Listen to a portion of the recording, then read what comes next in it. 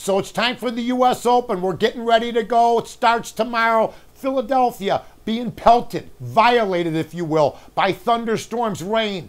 Small course, not a big course, Meridian in Philadelphia.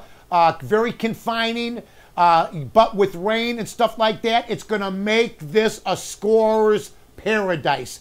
The ball will not be as wild. It will hit that damp ground. And guess what? The U.S. Open at Meridian is built on, rough, slippery fairways, sliding greens, not when it rains. It should be some high scores. I'm picking Dustin Johnson to come out of nowhere.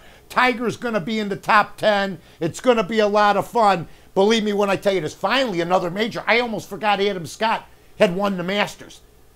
4 majors. I wish there was 10, but there's only 4. After this, we'll be going out to the Crown Royal Classic. Who knows? So enjoy the U.S. Open. Mike North, the Rebel Inside.